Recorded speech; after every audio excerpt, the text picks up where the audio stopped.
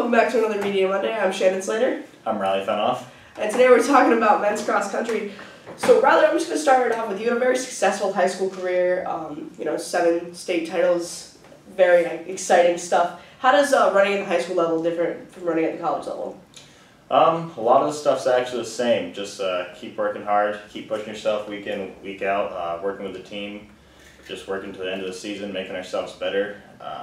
We know we're getting better. We know each person's getting stronger. I know I'm getting stronger, so we just got to keep working together and keep pushing each other week in, week out. Great. What kind of thoughts run through your head on race day? What kind of pre-race routines you might have? What kind of pre-race rituals? Yeah, on race day, a lot of music, just getting in the zone. Don't usually do a whole lot of stuff. We as a team, we just kind of get ready for the race together. We know what we have to do. We go out there and we just do our thing, and at the end of the day we have fun, but before the race we're all pretty much in the zone and we're there to race, there to win. Is there a specific song you listen to right before your race that kind of gets you really amped up? There's a couple actually.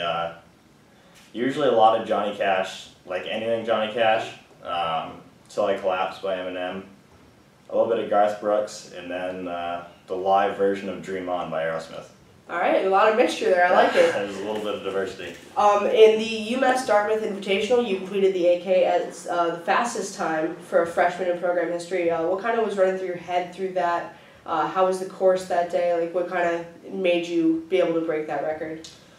Honestly, I had no idea that even was a record, and I didn't even know when I ran that time. I was pretty much just there to, Zem told me to go out and run my best race that I could, and that's what I did.